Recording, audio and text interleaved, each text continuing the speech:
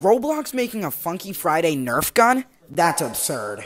You're probably wondering why I think this is absurd, and it's for one reason. A while back, Funky Friday was under some heat by the Friday Night Funkin' devs themselves, because they were making money off a Sonic Prime event, yet Friday Night Funkin' wasn't making a dime. So, they were saying they might even take legal action. So, Roblox making a Nerf gun on the Funky Friday game that might be getting sued by the Friday Night Funkin' devs, I don't think that's a good idea. But that's my opinion on